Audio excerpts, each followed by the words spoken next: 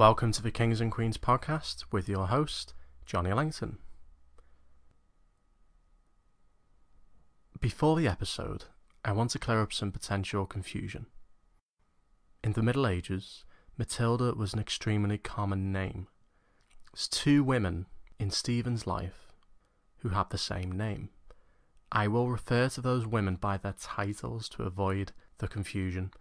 The daughter of Henry I will be referred to as Empress Matilda, and the wife of Stephen will be referred to as Matilda of Boulogne.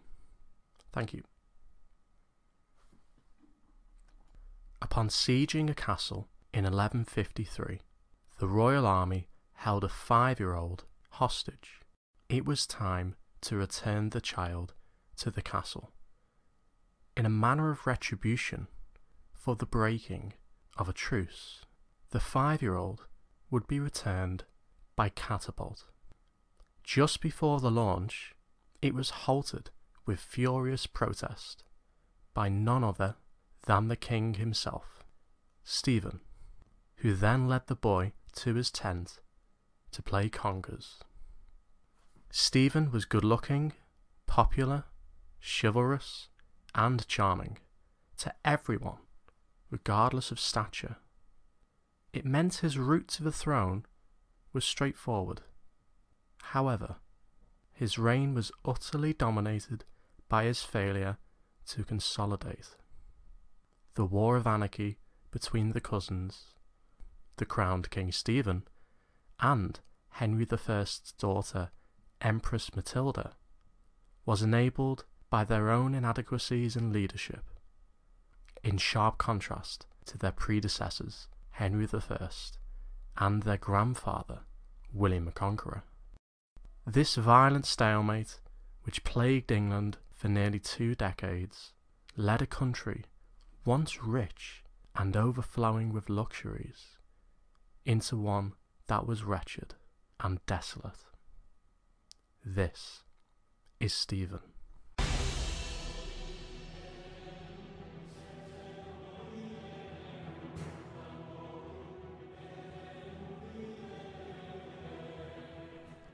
Stephen of Blois was born in around 1097.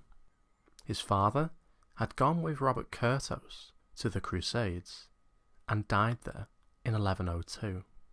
His mother was Adeliza of Normandy, the daughter and sister to the 3 previous kings of England. At just 10 years old, Henry sent for Stephen to be in his court in England. He quickly became a favourite and was popular among his peers and superiors. Through years of trust, he was given vast land and wealth. He married Matilda of Boulogne, granddaughter of Malcolm III, King of Scotland, who was the brother of Henry I's wife. Stephen brimmed with royal blood. Matilda of Boulogne's worth was not limited to her lineage. She was a formidable ally of Stephen, and proved more able and more popular amongst her warriors. By the time his uncle Henry I died, the 40-year-old Stephen was among the most rich and powerful figures in England. So who would succeed Henry I? All the barons had sworn allegiance to Henry's chosen successor, his daughter, Empress Matilda, including Stephen, twice. However, it was Stephen who got to Winchester first to claim the crown. Most barons were quick to back the cousin. Medieval society viewed women as fallible, vulnerable, and in need of male counsel. But was this decision just down to sexism? No. While the barons found it difficult to accept a woman as a leader, there were other reasons why Stephen initially had the lion's share of support, and Empress Matilda didn't. Stephen was a likeable, wealthy, established figure in Anglo-Norman society. His brother Henry was Bishop of Winchester, who gained the support of the church. While Stephen was brought to court as a child, Matilda was whisked away to the Holy Roman Empire as its empress at just 8 years old. In a society which placed more emphasis on queen consorts, she quickly became a strong-willed, resolute, and influential figure in German society. Due to her time abroad, she was not well known in England.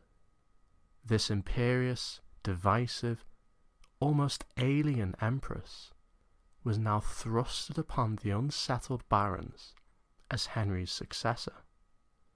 She then married Geoffrey, Count of Anjou, the bitter enemy of Normandy, and therefore England. Not only that, in the months before Henry's death, Empress Matilda and Geoffrey had been in direct revolt against the king. Whispers of Henry's deathbed regret and absolution for the baron's oath to his daughter's succession were wilfully and enthusiastically accepted as the truth. It was clear Stephen was the straightforward, familiar choice. To crown Empress Matilda was to flirt with the unknown. Finally, with medieval succession, friends, wealth, and royal blood are useful implements for power, but also luck. With Empress Matilda far away, embattled, and pregnant, Stephen got to England first and was crowned just 3 weeks after the death of Henry, on the 22nd of December, 1135, in Westminster Abbey. Stephen was king.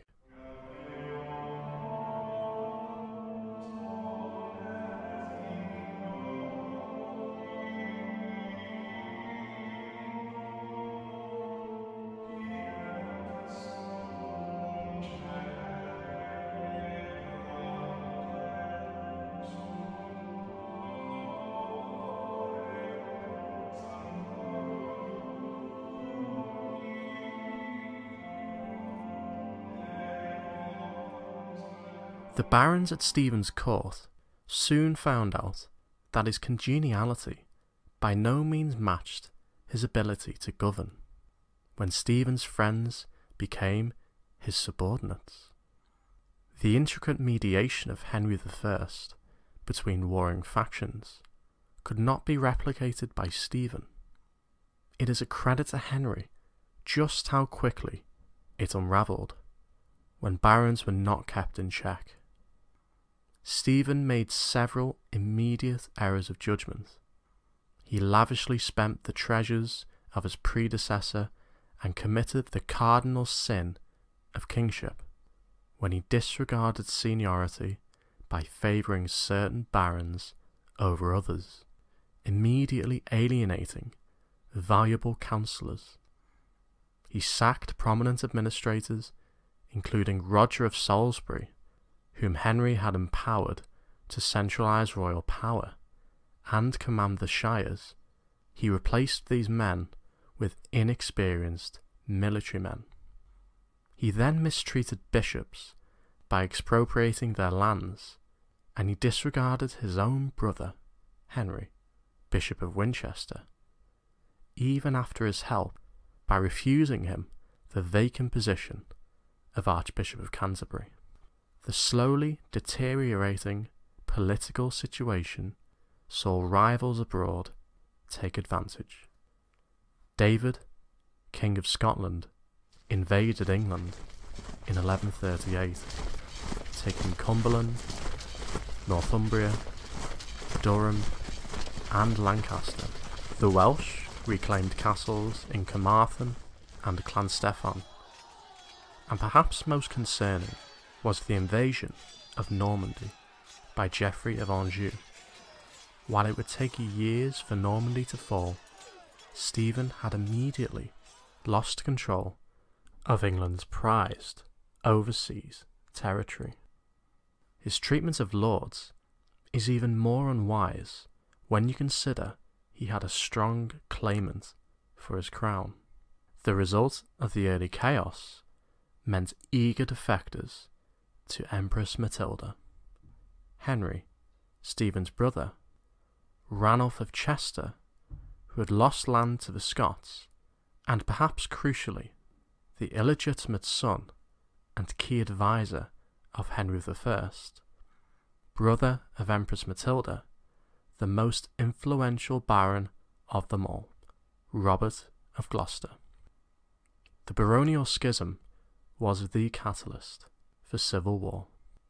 By 1139, 4 years after she had been disinherited by her cousin Stephen, the patient and ever-watchful Empress was ready. She set sail for England. The Empress made straight for Arundel Castle, under the protection of her stepmother, Adeliza of Louvrain. Stephen and his forces rapidly laid siege to the castle. The Empress was surrounded before she had laid a finger on her enemy. In an act of chivalry which would divide contemporaries and modern historians alike, instead of imprisoning or killing the Empress, King Stephen simply let her go. She made for Bristol Castle and began setting up an alternative government and awaiting her allies. The war had begun. Though brutal, this war would not predominantly consist of traditional pitched battles, but hard-fought, enduring castle sieges. However, in 1141 came the most significant battle in the war, when Ranulph of Chester attacked a loyal stronghold of the king, Lincoln, taking the castle. This attracted the forces of Stephen, who laid siege. However, Robert of Gloucester headed an army and marched. The two armies clashed. The royal forces were overwhelmed, but the affable Stephen was not so generous on the battlefield. Though the day was lost, he carried on. As described by contemporaries, he refused to sully his fame by the disgrace of flight. He fought like a lion, grinding his teeth and foaming at the mouth like a boar. The sword was not the king's first choice of weapon. Instead, he wielded a Viking axe, marvellously striking down his enemies. When finally his axe was shattered, he was felled when a rock struck his helmet. The king was captured. His stronghold, Lincoln, was sacked, as the citizens, driven to panic and despair, fled, some drowning in the river with them to escape the horror which would blight the country with increasing depravity and destruction. The beleaguered, defeated king would be imprisoned in Bristol Castle. It was all but over for Stephen. The victorious Empress Matilda headed to Westminster, flanked by powerful converted barons, to be crowned Queen of England. Yet, even with the support, the attempt to be crowned at Westminster collapsed in the face of bitter opposition from the London crowds, and also from Rome. While the jovial Stephen was comfortable with all classes of people, Empress Matilda, according to contemporaries, alienated the hearts of almost everyone with an insufferable arrogance. Along with the Londoners, Henry, the Bishop of Winchester, rejoined his brother's cause. Her thorny personality was compounded by her actions. She refused to give concessions to the people of London, and she refused the noble action of allowing Stephen's son Eustace to retain his land. But with Stephen imprisoned, who would rise to topple the Empress? It would be Matilda of Boulogne, Stephen's wife and Queen of England. Matilda of Boulogne, with her army and eager Londoners, chased the Empress out of the city. At Winchester, further disaster struck for the Empress. Not only was she defeated, but her most loyal ally and tactician, Robert of Gloucester, was captured by the royal army, led by the Queen, as the Empress scrambled back to the safety of her dwindling loyalists. She was never crowned queen. Instead, she was given the inferior title, Lady of the English. In November 1141, Robert of Gloucester was exchanged and returned to the Empress Matilda, but with a heavy price, and the most valuable prisoner of all being returned, King Stephen. In celebration and affirmation of their sovereignty, King Stephen and Queen Matilda held a fresh coronation at Christmas 1141. The civil war would resume, with Stephen based in Winchester and the Empress at Devizes, both claiming sovereignty over England. By this period, both leaders were somewhat discredited by their inability to depose the other, with no army powerful enough for a decisive victory. It was a war of harrying towns and besieging castles. While the Empress had had her golden opportunity with the imprisonment of the king, 1142 was the year for Stephen to gain the upper hand. Knowing the Empress was present, he took the opportunity to besiege Oxford Castle, with success. He had the Empress trapped. Not to repeat his chivalry at Arundel, his plan was simple. With Oxford Castle believed to be impregnable, the royal forces were happy to block provisions and starve the occupants into submission. The Empress must have wondered how things had gone so wrong. In April 1141, she had had the king imprisoned and powerful allies by her side. By the autumn of the following year, King Stephen was released, allies had been lost, and she was surrounded by her enemies. With her husband engaged in Normandy, he provided little aid for his wife. All seemed lost. However, there would be yet more twists and turns to come. Desperately, she decided to try and escape undetected. It was near Christmas, and England was covered in heavy snow. This could play to her advantage. She was lowered from the tower on ropes. Wrapped in a pure white cloak, she stepped quietly onto the white blanket of snow. The royal guards, who were expecting a force from Robert of Gloucester, were distracted.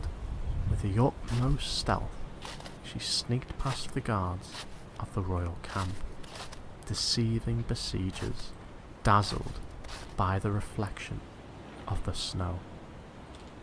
Described by William of Malmesbury as a manifest miracle of God, the Empress walked 6 miles in the snow, crossing the frozen Thames to Wallingford. The timing proved consequential, as the siege was successful a short time later with their surrender, however, with no Empress to claim. With the schism of politics and the inability of either faction to control England, came the most harrowing legacy of the Anarchy: the capitulation of the law and order Henry I had so carefully cultivated. Such lack of sovereignty even led to local coinage being minted in the Scottish-ruled north and the heartland of Empress Matilda. With the desperate need of Stephen and the Empress for baronial support to shift the power, the barons had leverage and were free of accountability as they terrorised local populations for supplies and garrisons, and they ravaged the estates of neighbours. It released the worst tendencies of feudalism. Yet, for peasants, barons were not the only enemy. England was flooded with ruthless, bloodthirsty, trained foreign mercenaries who knew only war. Without law and order, they were free to plunder. Landowners hired security and built castles to protect themselves, but also to suppress their people. Local tyrants massacred, tortured, and plundered villages as chaos reigned. In the words of Henry of Huntingdon, cries of distress, horror, and woe rose in every quarter. Fire, slaughter, and rape spread throughout the land. It was every man for himself. Robert Fitzhubert was one of those mercenaries who flocked to England. He said, "In Normandy I burned to death 40 monks in a church, and I'm going to do the same thing in England." His trademark was hanging up his victims soaked in honey for the bees to feast upon. Finally, in the words of an Anglo-Saxon chronicler, it was as if God and his saints were asleep.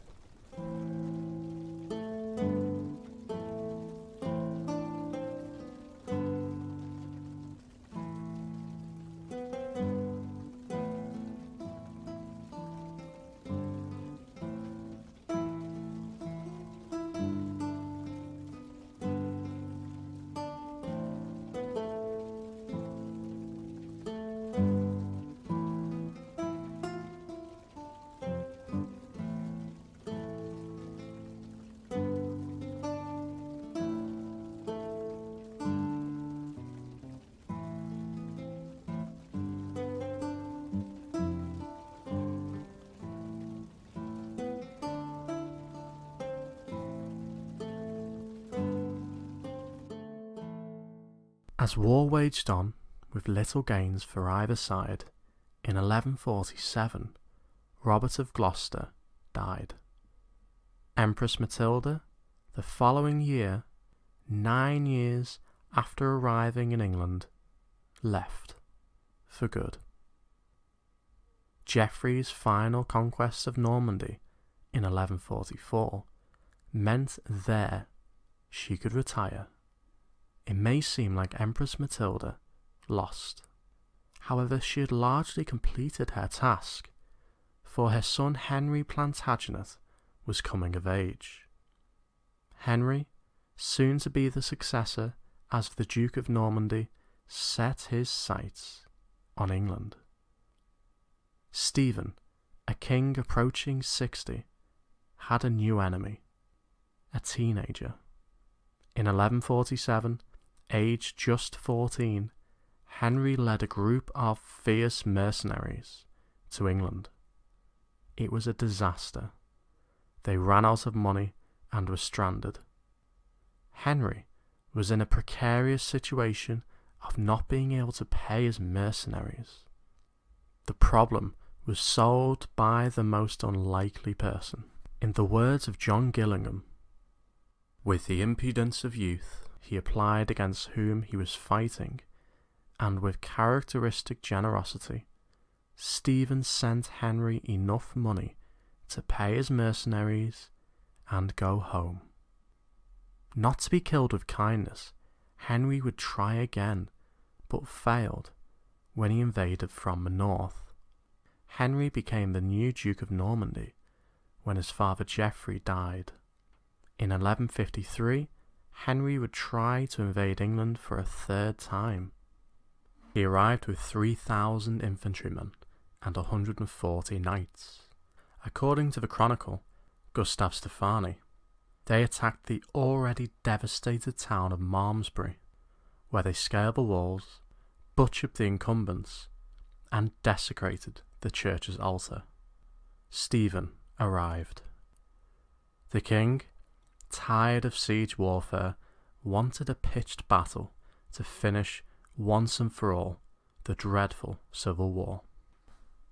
As the armies faced off, the floodgates of heaven opened, and such bitter cold gusts of wind and pouring rain were driven into their faces that God himself seemed to be fighting for the Duke. So wet and cold, the shivering knights could barely grasp their lances, but there would be no fighting. Veterans of 15 years of war, Stephen's men refused to engage, so Stephen retreated. Henry realised the mistakes of his mother and of Stephen. Foreign mercenaries, like the ones he'd hired, were despised by the local people for the torment and horror that they had caused. Any leader of those ruthless men would never be adorned as king. He dismissed 500 of them. They set sail for Europe.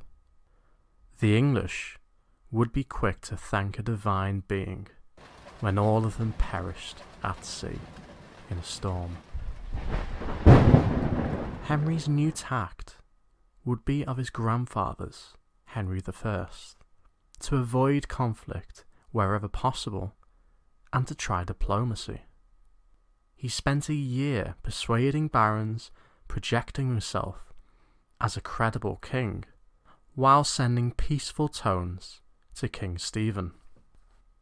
Even Stephen's most loyal barons began to warm to the young Plantagenet. Still, conflict could not be avoided forever. Another pitched battle at Wallingford was organised. Again, Stephen's men refused to fight. Instead, negotiations began. The idea of Henry succeeding the king became the likely outcome. There was one big problem, however. Stephen had a ruthless, violent, ambitious son. When Eustace found out the potential plan to disinherit him, he went on a nefarious rampage of pillaging to release his fury. He then died, of eating rotten food, or perhaps from sheer grief. With the support of Louis of France, Eustace would have been a significant thorn in the side of Henry. The family's luck was changing. Transition was suddenly made easy. Stephen, beset with grief after losing his wife, Matilda of Boulogne, and his son Eustace in the same year, was prepared to bend significantly. Stephen would effectively adopt Henry as his son in order for him to succeed him as king. An extravagant ceremony at Winchester was followed by a bizarre propaganda tour of the country to demonstrate peace and unity, but also to introduce their new king. Stephen joined Henry enthusiastically. Henry of Newburgh said, "Encircling the bounds of England with regal pomp, and showing himself off as if he were the new king. The people, ravaged by war, lapped it up." The anarchy was over. Just a year later, Stephen was dead. He died suddenly, with a stabbing pain in his gut. In contrast to the treatment of England and its people during his reign, his body was treated fairly, breaking the tradition of poorly handled corpses of Norman kings. He was buried in Faversham Abbey in Kent. Yet in a familiar story, his tomb was later destroyed during the Reformation, and so passed Stephen, the last Norman king. It is a reign remembered for just one thing: the anarchy. As contemporaries, exercised no hesitation in their condemnation. I know not how to, nor am I able to tell of, all the atrocities, nor all the cruelties which they wrought upon the unhappy people of this country. And so it lasted for 19 long years, while Stephen was king, till the land was all undone and darkened with such deeds. However, as much as a country was plunged into anarchy, the deal which would confirm his successor allowed the country to heal, and, for the first time in a century, England would have an undisputed king. So began a new dawn of Plantagenets. Thank you for listening. Please follow us on Twitter at Kings Queens Pod and on Facebook, the Kings and Queens Podcast. Join us next week for your first Plantagenet, Henry II. See you next week.